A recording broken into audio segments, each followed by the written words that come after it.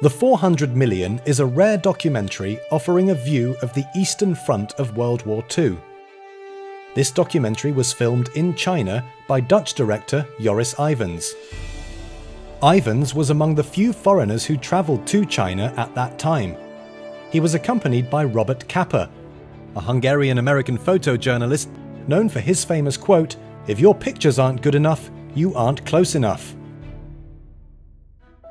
Ivens had just completed filming a documentary about the Spanish Civil War in cooperation with American novelist Ernest Hemingway. He learned that China was also fighting a war against fascism, so he set off for China with Capa. They went to the front line and recorded lives of the soldiers and civilians in the war-torn country.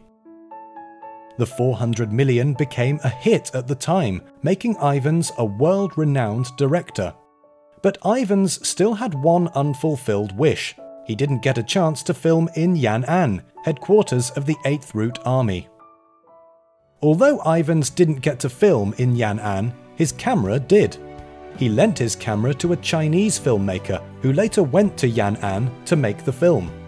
The camera caught on tape the earliest footage of Yan'an and the 8th Route Army, the first documentary made by the Communist Party of China.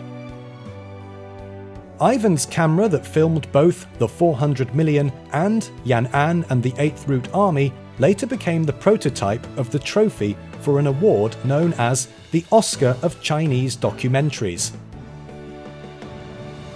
In 1988, then 90 years old, Ivens chose to make his final film in China, called A Tale of the Wind.